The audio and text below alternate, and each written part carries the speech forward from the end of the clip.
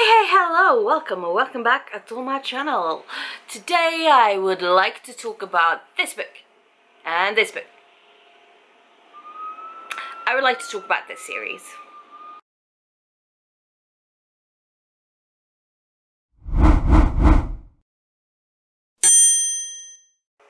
So, I am not the best at trying to explain things in general, but I've been having such a hard time trying to figure out how to explain this series the best that I can without, you know, spoiling the whole thing, which, I mean, it can happen, but I do try to not do that, so, you know. So let's just hold up this book because we start with this book, so why not? And it's such a glary one. So Celia and her best friend Anya are inklings for the esteemed religion of Profeta, where they use tattoo magic, and that is basically where they tattoo or draw on themselves and then their blood is the ink. They do this to give followers of Profeta divine images to, you know, guide them in life. So being an inkling is considered a very noble calling, where basically families would just give their children away to the church or whatever. But now 10 years on, they know the truth. Profeta is a lie. And the tattoos they are ordered to send out to people, they take away people's free will, their freedom. The revered temple is basically actually a Brutus torturous prison, because why would it be a house of worship where you could have a prison? So obviously they escape and, you know, join a circus, because that's what we do when we escape from the church. So it's really a traveling theatre troupe, but you know, the circus. So while traveling with this troupe, they use their inkling abilities to make it a performance rather than, you know, propaganda. But of course, all is not well. Of course not, because that would be too easy.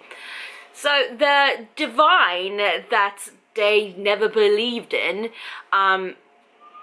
is in fact real, very real, and also very angry. Ooh. And then we move on to book number 2, where we are in a completely different setting to the first one. So in the first one we are, you know, traveling with the circus, and this one we are basically in a very, very magical town. But again, there are mysteries and, you know, deities to be conquered and so on and so forth. Also, you know, we find out a bit more about what this religion is, how it came to be the way it is. And then it's the end, obviously, because it's a duology. So these give so many different vibes. You get like the night circus, Caraval, you even get a bit of like Six of Crow vibes going on. However, it's very different. It's also very original in a way, especially with the tattoo magic and so on. In a whole, we have a very short like introduction to what this religion, what this world is in the beginning of book 1. I would have liked there to be a tiny bit more, or a tiny bit more detailed, because everything was very vague as to what Profeta was. It was more that these are the characters, this is the place they are in right now, but it's a bad place, so let's escape. That's a rough, very, very rough summarization of what the first little part in book 1 was. However, the book does take off once they reach this circus, the traveling theatre troupe.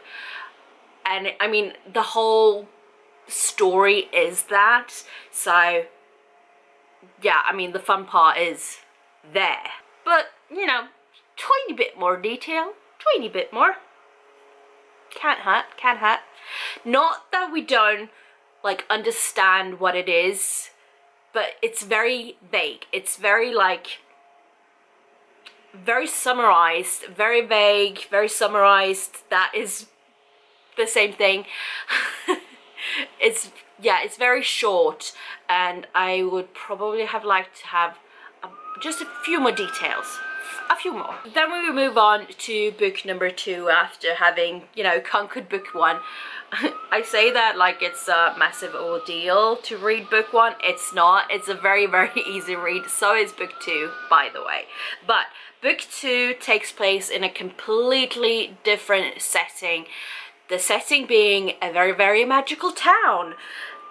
I mean, the circus was quite magical, but it was traveling. It was traveling around, going its own way, and the town is very much, I mean, it's set there, but also it may not be set there. So as far as the 2 books in the duology, I feel like they are different stories. They're different books, different stories. The only thing that's like following from book 1 to book 2 are the characters and, you know, the very thin spread of why they are there in this town. So I'm not entirely convinced I needed 2 books in this duology, in this series.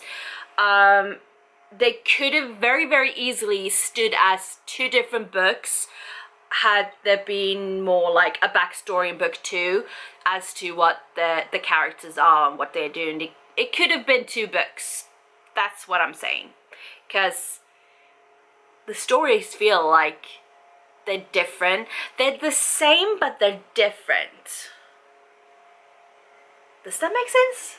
I think I just confused myself. But yeah, they were very fun, very easy, very original, quite fast-paced, not like rushed in or anything like that, but it flows very well. I guess that's the best way to say it. I did enjoy myself. I did. I also could have probably lived without having read them, but that's a completely different thing. I do think they have very stunning covers. Very cool. Yeah, that is my very weird, very all over the place summarization of these books. Hope you enjoyed. Thank you so much for watching. I shall see you all next time. Until then, take care. Bye-bye.